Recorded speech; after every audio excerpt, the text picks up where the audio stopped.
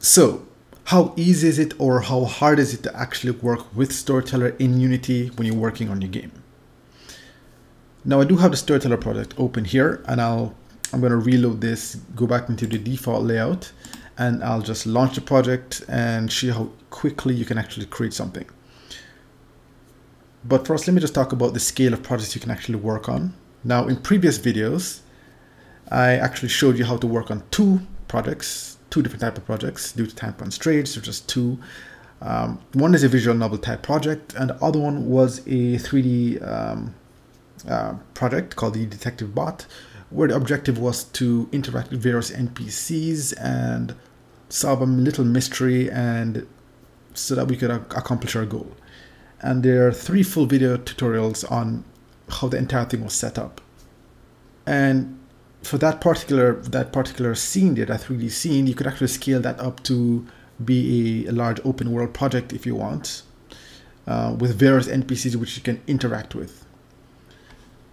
Now, Storyteller does introduce a new workflow, because the Storyteller tool itself is the pre-production aspect of the content creation. So you're creating your characters, you're defining your characters, you're outlining your story. You can even do storyboards and some voiceover in it.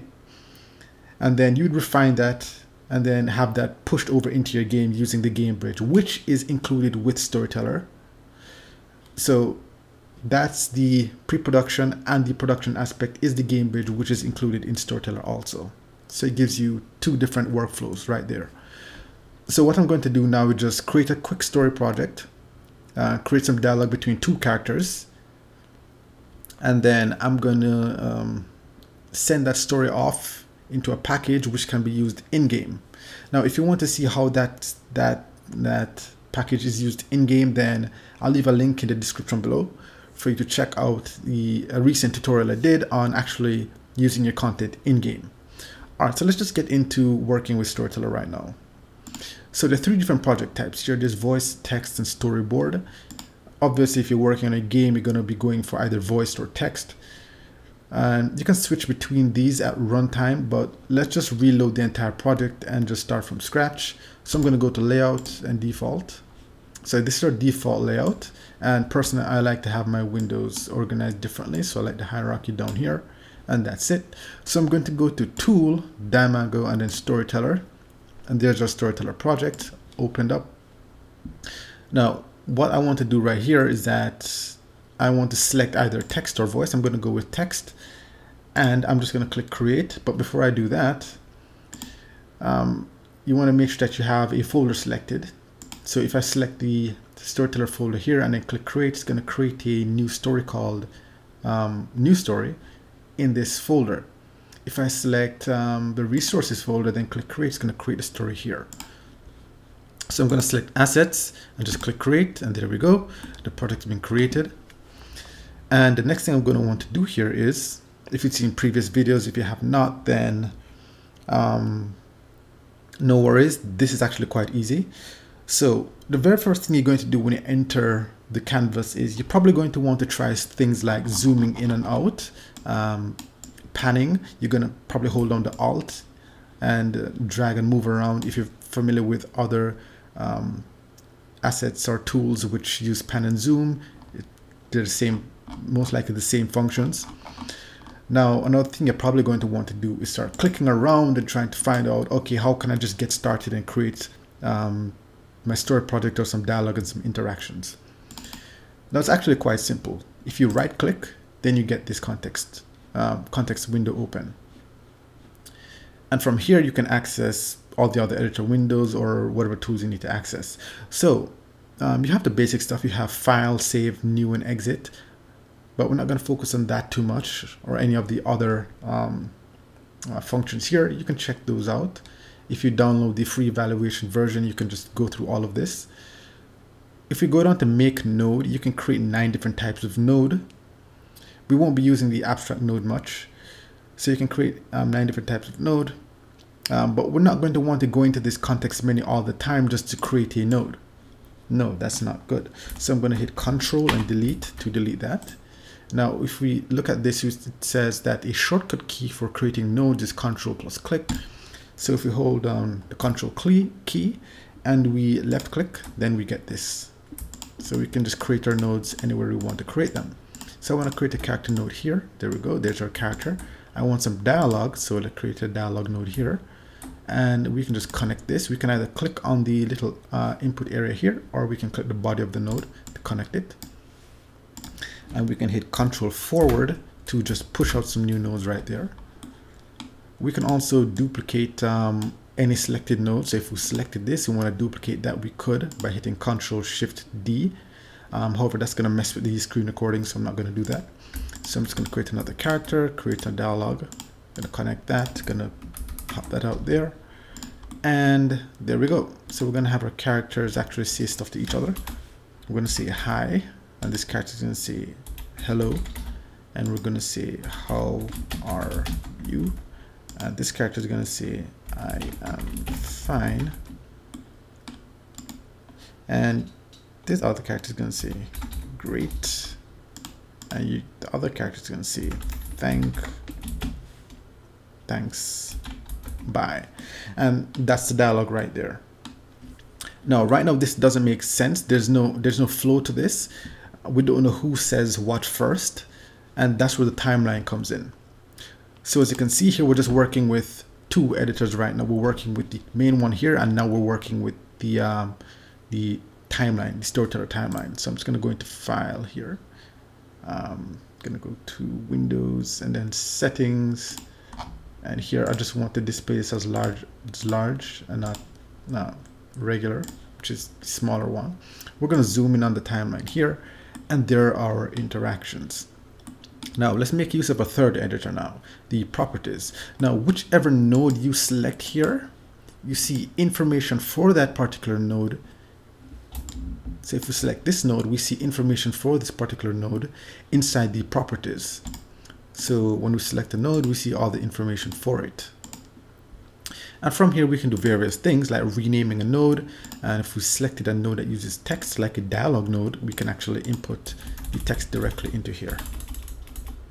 So if you have a long text, you'd put it in here and scroll through it, because you can't scroll through the text in the node. All right, and this makes it quite useful for organizing our dialogue as we're going to do now, because as I mentioned before, there's no flow to this dialogue at the moment. So we're going to just set that up really quickly. So our character says hi, and then this character says hello. If we select this character, it says how are you? So hi, hello, how are you? And the response is I'm fine, and then other character responds great, and then the other character says thanks, bye. And that's how easy it is to set your interactions. So that's how easy it is to do that setup. Now immediately we could just take this, put this over into game, have two characters interact exactly like this, exactly as you see in the timeline here. Now this can be as complex or as simple as you want it. And that's really all it takes to actually create your character interactions and create your dialogue. Now I haven't gone into much detail here because you can actually create voice clips. You can double click here, create voice clips, and you can pop this area open here and put in a storyboard image if you want, if you have that. And that's if you're doing storyboarding, but we're not doing that now. So I'm just going to delete that and then close that. We're not using voice clips either, nor are we using any actions here, which illustrate the action that the character takes. Now you see here, whenever you connect new nodes in the timeline, you see that these get added. Let's go ahead and just delete these. I'm going to shift drag over them, Control delete. And as you can tell, the functions are quite simple. Now I could go into more detail here. For example, if we go into the My Story here and select a character, we can see how our character has over 90 different personality traits. We can give any character multiple voice samples, and we can have multiple evolution states for any character. But that's for if you're working on a game with a whole lot of detail in it, then you can make it as advanced or as simple as you want. We're just going to go with simple now and just have two simple characters interacting in a very simple way. So I'm going to double click the name area here. I'm going to say character A, and I'm going to call this one character B, and I'm going to hit Shift and S to save it, or right click, File, Save, and that saved the project. All right, now, as I mentioned before, we're going to want this to be converted into a format that can actually be used in-game. All right, so let's go to our project here.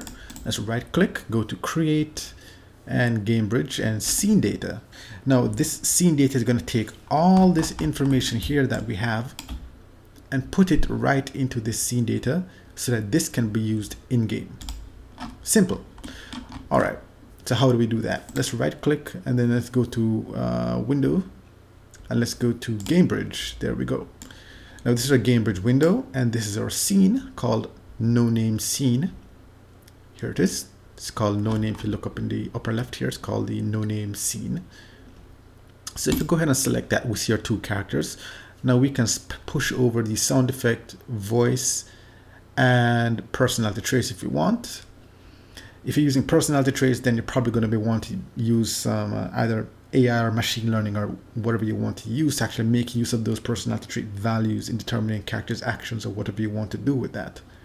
But we're not going to be using that now, so I'm just going to just have these two characters selected. And please just make sure you pay attention to these messages. Just going to click push, and that's it. So all of this is now over into our scene data, and we can actually make use of that in-game. For example, if you created an empty object here, sorry, let me just go ahead and open the Game Bridge again. Let me just, no, I'm just going to dock it right here. So there we go. Let's add a character component to it. There we go. There's a character component. And if we look in the inspector here, it's asking for the scene data. So we're dragging that scene data. Let's select a character. We can either make this character be represented by character A or B. Let's go character B. And if we click setup, reset up character, it changes the game object's name to character B, and all the information that this game object, this character needs, is now set up. Once you begin selecting nodes now, we can see all the information relating to those particular nodes that we've selected. So you can see the name of the node you've selected here that matches the particular character. Now all of this is, we go over all of this in the video that's linked in the description below. So if you check that out, you see how we used another set of characters named character A and B in a very basic tutorial showing how you can set up character interactions where we have a dialogue, and we have camera changing perspective based on which character is actually speaking. So that's it for this video, and that's just how easy it is to set up your dialogue. So thanks for watching, and I'll see you in the next videos.